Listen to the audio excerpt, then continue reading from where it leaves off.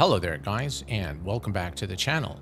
In this short video, I'm going to be showing you X-Plane 12 running at maximum settings with the use of lossless scaling. I am very glad that I heeded the advice from one of the followers of the channel, because X-Plane really looks absolutely stunning at maximum settings, even with default scenery, at the most involved locations in very high fidelity aircraft. I'm still able to pull 70 FPS at London Heathrow with maximum settings in the Toliss and the Zibo aircraft, something that I was not able to do without lossless scaling. So, let me release the parking brake and let's take this King Air for a short flight here around the Los Angeles area and take a look at the results. I am currently getting 68 FPS at maximum settings. Let me show you the settings here real quick. We're going to go to the graphics, and as you can see, everything here is set at the very maximum. All right, let's go ahead and take off. We're going to set the torque at about 95% or so. Airspeed alive.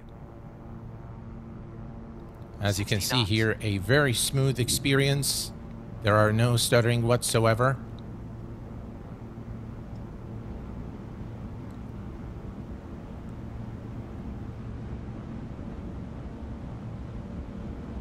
And we are now in the 70s range in terms of FPS.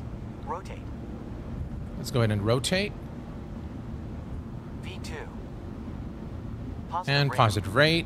Gears going up.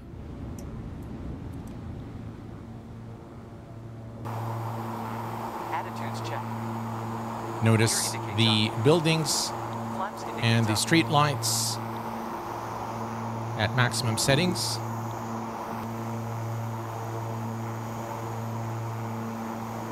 As you can see here, X-Plane is looking absolutely gorgeous with maximum settings and without really suffering any performance hit with lossless scaling.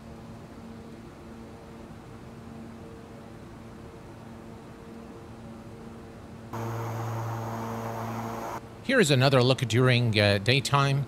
Again, you can appreciate the fidelity of the sim at maximum settings. If I bring the X-Plane FPS counter, you'll see that we're clocking about somewhere around 40 FPS, between 38 and 40 FPS. And with the lossless scaling, we're getting double that. And so it really is a wonderful solution for frame generation in X-Plane 12. In order to use lossless scaling, the only thing you need to do is purchase this program, which is quite cheap. I will provide the link to it in the description section. Once you have it running, all you need to do is change the frame generation to the LSFG 2.3, which is the latest version, the mode to X2, meaning that you're going to generate twice the frame rate that your sim already has. So if you have 30 frames, you'll get 60. Now, the more frames you have in the sim, the better off the AI is going to work with lossless scaling to generate additional frames. So make sure that you have at least 35 to 40 frames in your scene in order to be able to get the maximum benefit of lossless scaling. Resolution scale is at the maximum, turn performance on, clip the cursor is on, scale the cursor is also on. I will leave rendering on the default mode. I haven't really changed anything here. The one thing you'll notice is that I have G-Sync support turned off, and that is because I've turned off G-Sync on my monitor. This gives me much better FPS and less stuttering when using lossless scaling.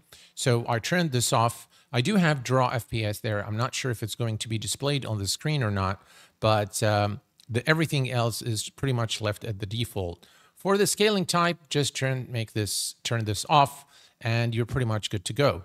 Lossless scaling is now turned off, and we are getting about 39 FPS here at maximum settings. Control, Alt, and S. And now we have enabled lossless scaling and getting about 76 FPS. I will add additional footage that I've made of the Toliss A320 at London Heathrow with ORBX TrueEarth to show you how smooth the experience is with lossless scaling.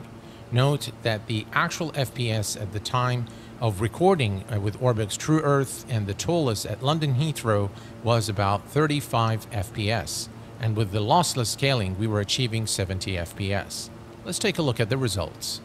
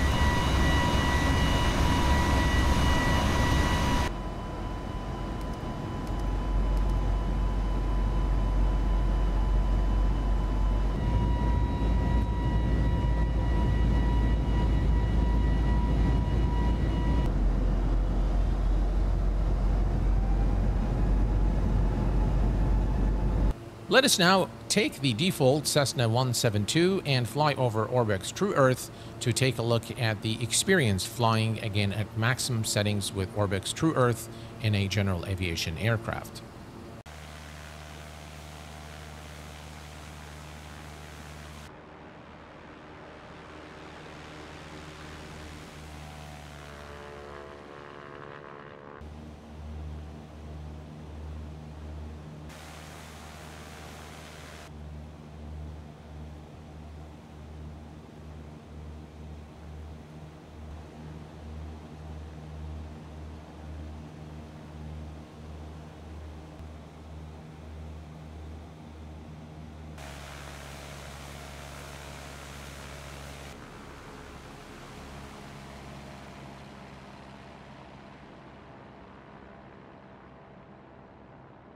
Well, folks, this pretty much brings us to the conclusion of this short video.